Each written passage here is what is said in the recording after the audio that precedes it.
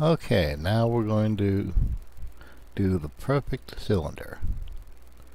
We're going to be doing this in Blender, of course.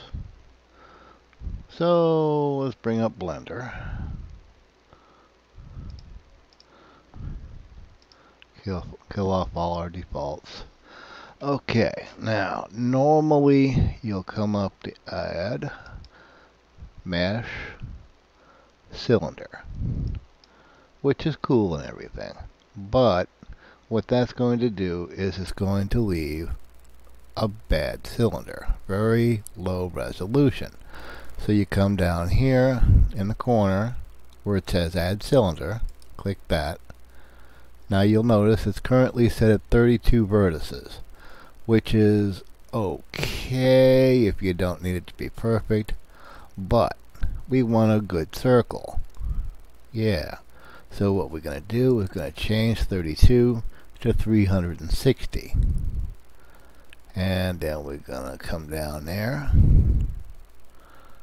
and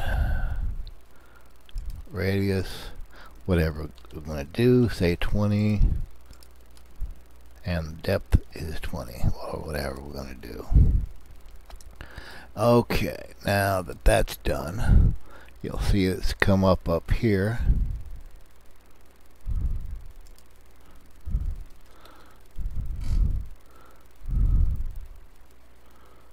Let's see. Okay, there's our 20 by 20. But now you'll notice we have 360-degree vertex,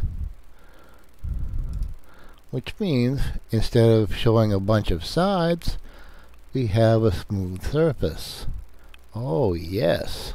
Let's take another look at this, shall we? Alt Z. See, there's our finished product. And we can see, going all the way around it, we got us a very, very good cylinder.